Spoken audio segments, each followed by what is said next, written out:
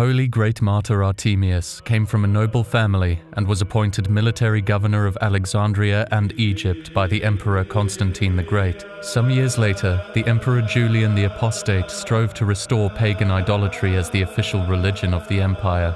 In Alexandria, Artemius received an order to come to Antioch with the military forces under his command. Artemius reported to the apostate emperor just in time to see him ordering the cruel execution of two pious Christians, Eugenius and Macarius. Fearlessly, Saint Artemius immediately denounced the emperor, telling him to his face that his anti-Christian policy was of demonic origin.